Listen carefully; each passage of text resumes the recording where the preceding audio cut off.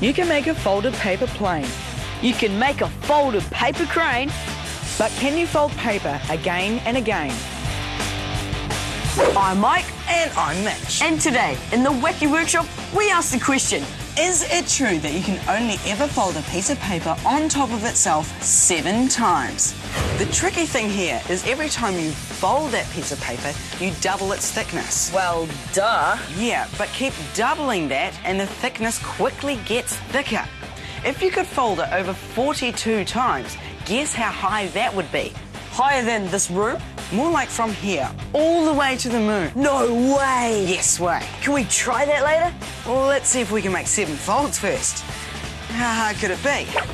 Last one to 8 folds buys a chocolate milkshake. You're on. In 3, 2.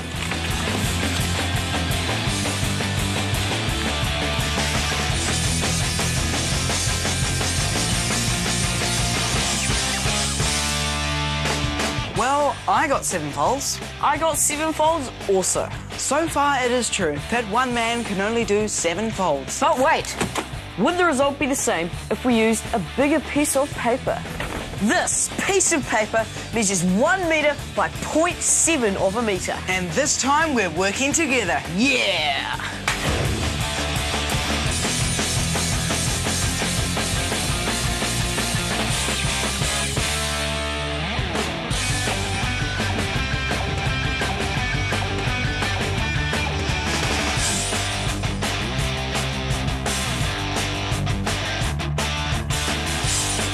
The result remains the same, still only 7 folds. Oh man, but wait, would the result be the same if we used the biggest piece of paper we could find?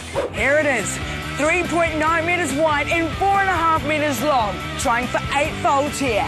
In 3, 2. Come on, let's just do it.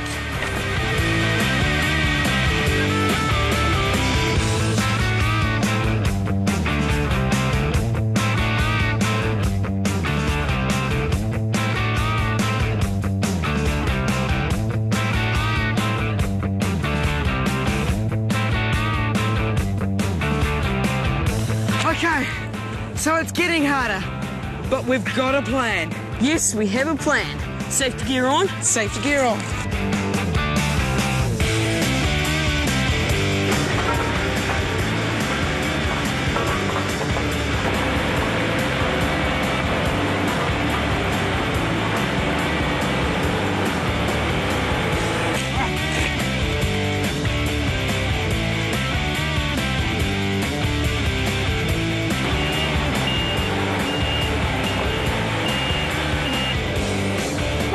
So, after rigorous experimentation, we can assume this extremely scientific result. It is true that you can only ever fold a piece of paper on top of itself 7 times. We tried our best, but you can't really call this a quality fold. All errors and omissions accepted. All care and no responsibility. Some dramatizations used, results may differ. Some parts on separately, batteries not included. Thanks for visiting the Wacky Workshop. I'm Mike. And I'm Mitch. Guess you're not going to make 42 folds in. None? Guess you're not going to make it to the moon. No. Darn it.